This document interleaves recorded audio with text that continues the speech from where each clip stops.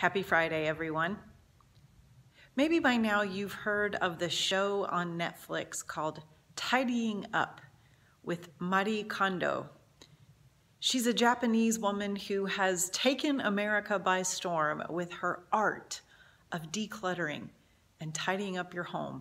And one of her catchphrases when helping people decide whether to discard or keep items is to ask if they spark joy.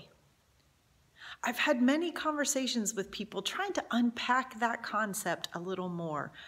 What do we hold on to? What do we let go of? And what is joy exactly? And how do we discern what brings us joy? This Sunday, we'll try to put the art of tidying up in conversation with the letter to the Colossians, where the church is encouraged to put aside, let go of some things, and take on others. So join us Sunday. I promise we won't make you refold all your socks. See you Sunday.